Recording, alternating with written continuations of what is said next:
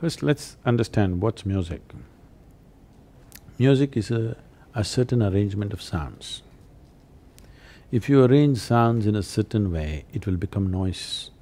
If you arrange sounds in a different way, it will become music. There's a whole lot of noise passing as music right now, okay? If you know something about classical music, you would see classical music involves an enormous amount of mathematics behind it. There's a structure, a mathematical structure is being built. As far as I'm concerned, when I see somebody really good singing, for me, a whole geometry emerges out of that.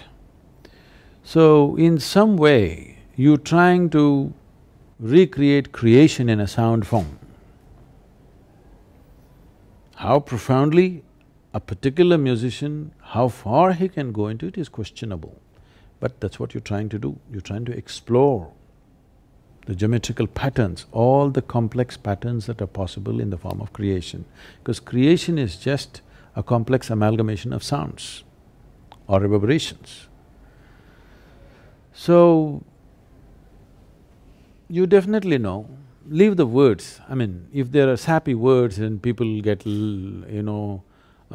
little sappy with it, that's different. They're giving meanings to it.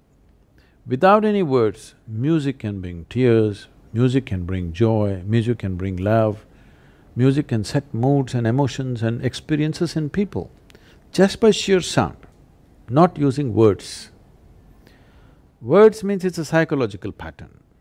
Sound means it's an existential pattern.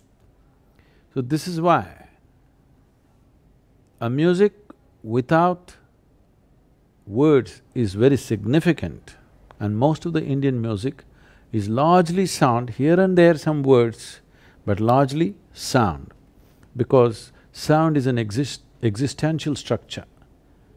Word, the meaning of the word, is a psychological structure.